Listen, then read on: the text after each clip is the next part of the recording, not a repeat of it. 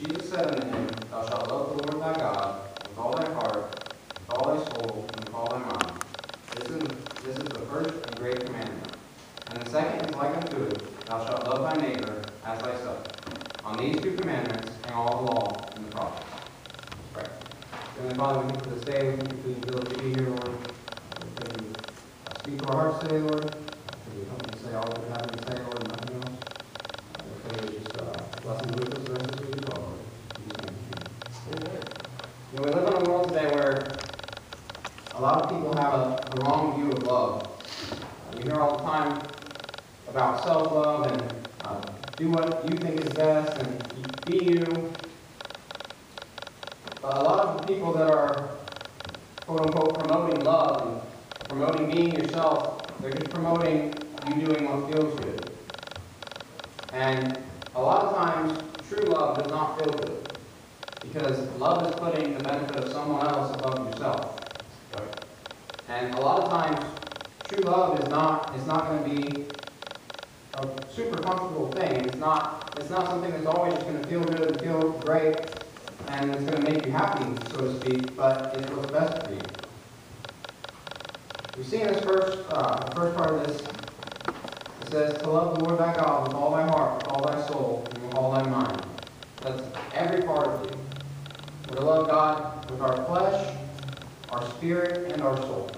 We're to love God with every single part of us. The Bible says in 1 John 4:19, it says we love him because he first loved us. The reason we love God is because he loved us. That's right. He sent his son to die for us so that we could be saved. Let's look at Romans 8. Romans 8.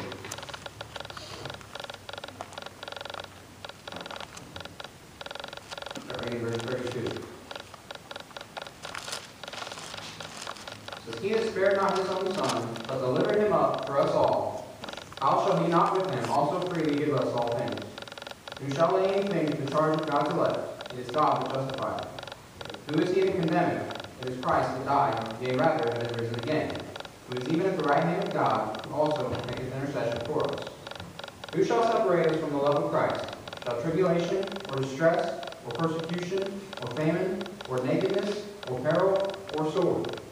As it is written, For thy sake we are killed all the day long. We are counted as sheep for the slaughter. Nay, in all these things we are more than conquerors through him who loved us. For I am persuaded that neither death, nor life, nor angels, nor principalities, nor powers, nor things present, nor things to come, nor height, nor depth, nor any other creature shall be able to separate us from the love of God, which is in Christ Jesus our Lord. And God loved us so much, he sent his son to die for us. And he didn't have to do that. God chose to send him to die for us, knowing that we were sinful, knowing that we were dead in our trespasses and sin. The Bible says that God sent his son to die for us while we were his enemies. And God loved us even when we didn't love him back. And God's love is powerful and it's never ending. Since God loved us enough to send his son, we ought to love him. Yes. John 14:15 says, If you love me, keep my commandments.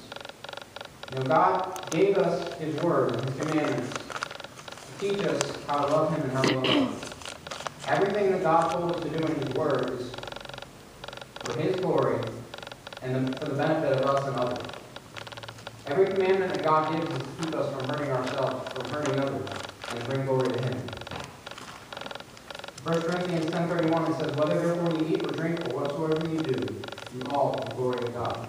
So how we love God is to seek in everything we do to bring him glory. To put his desires above our desires. To put his plans above our plans. Keep him first in all that we do. And as we love God, he will teach us to love others. So look at 1 John 3. 1 John 3. Verse 10. It says, In this the children of God are manifest, and the children of the devil. Whosoever doeth not righteousness is not of God, neither he that loveth not his brother.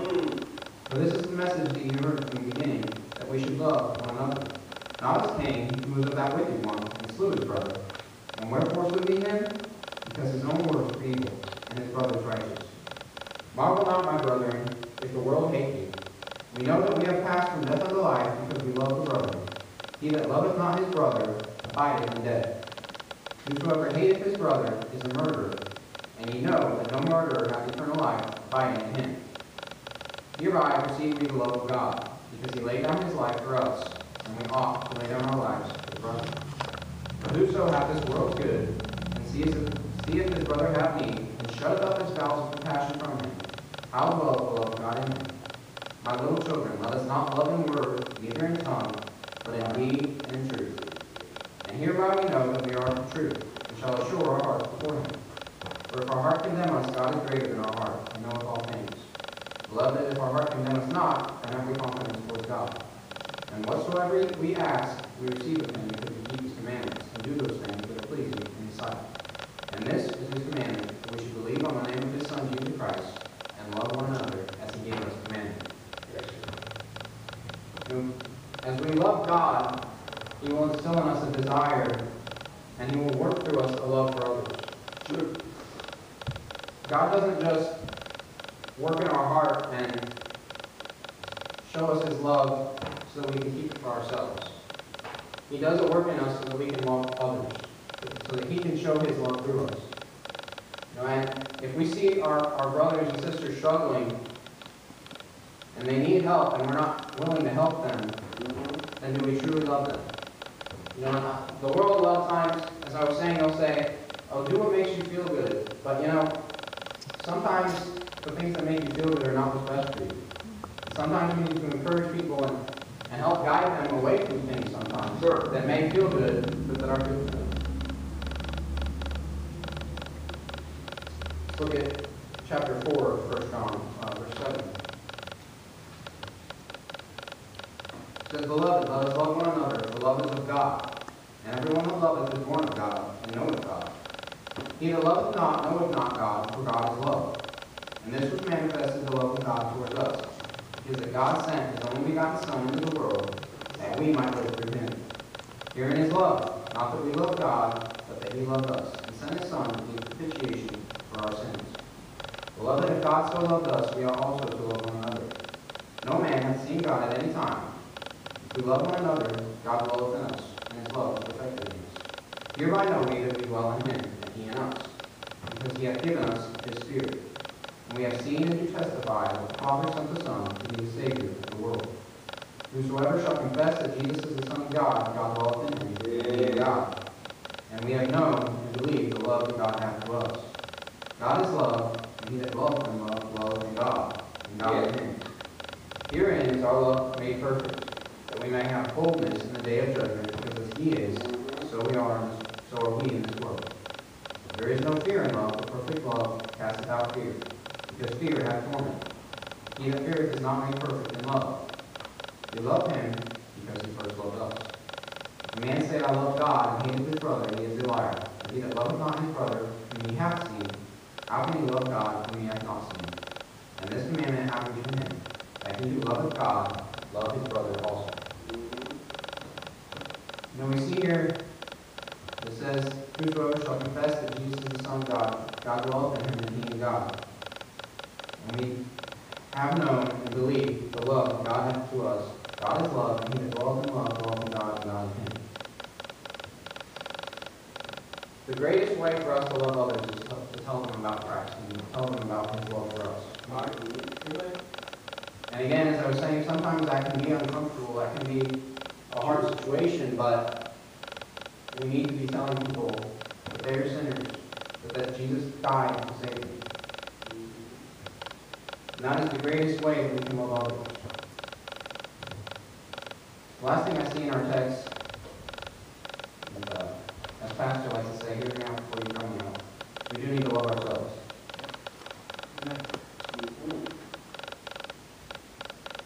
Back in Matthew,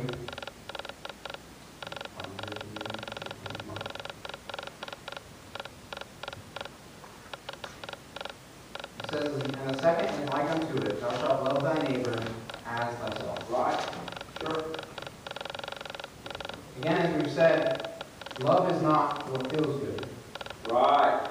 And if you love yourself, you're doing what's best for yourself. You're not eating 5 pieces of cake at a time. You're not. You're going to the gym and working out. You're reading your Bible every day. Amen. You're spending time with God. You're praying. That is loving yourself. Doing things you need to do to take care of yourself. Amen. And as I think about that, I believe you have to love yourself in order to be able to love others. How can you help others? That's good. How can you take care of others if you're not taking care of yourself? That's good, brother. Excellent. So what is the opposite of love? I believe the opposite of love would be pride. Let's go to Mark 8. Mark 8, verse 11. So when the Pharisees came forth and began to question with him, seeking of him a sign from heaven to tempt him. And he sighed deeply in his spirit, and saith, Why doth this generation seek after a sign? Verily I say unto you, there shall no sign be given unto this generation. And he left them, and entering into a ship again departed to the other side. Now the disciples had forgotten to take bread, neither had they in the ship with them more than one loaf. And he charged them, saying, Take heed, beware of the leaven of the Pharisees, and of the leaven of Herod. Now if you look in one of the other passages,